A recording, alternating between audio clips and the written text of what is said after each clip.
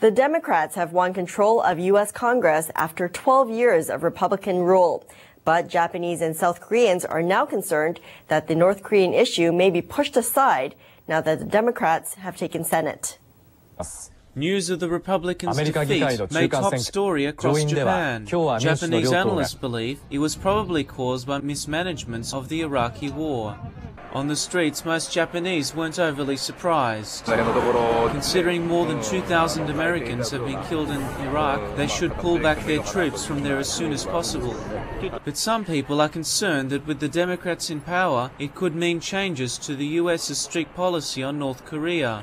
They should keep putting pressure on North Korea and continue to have strong ties with our country. I hope they will, so I don't worry about it. Most financial analysts expect there will be less impact on Asian economies. Some say if the Democrats take full control of both the House and Senate, it could change America's stance on China.